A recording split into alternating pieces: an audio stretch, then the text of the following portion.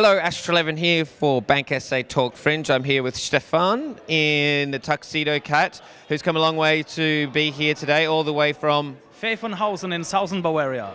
Wonderful. And what show are you doing this year at the Fringe? Is it your first time here in Adelaide? What's your impression? Yeah, I love it here. It is so hot. I am feeling super good, yeah. Yeah, you look like you've copped a little bit of sun today, a little bit rosy there. And what's the show about this year? Yeah, my show is called Hoffsiah. It is about the religion based on David Hasselhoff.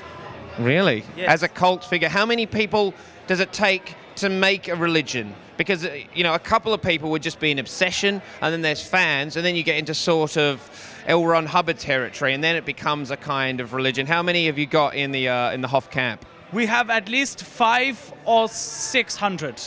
500 or 600? It is plenty, yeah.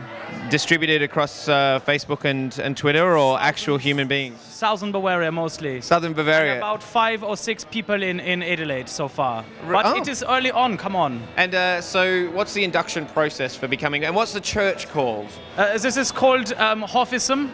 Hoffism is the religion? Yeah. But what, if you were going to, like, let's say that this thing behind us, this geodome, was your church, what would you call the church? You have the House of Hoff. The House of...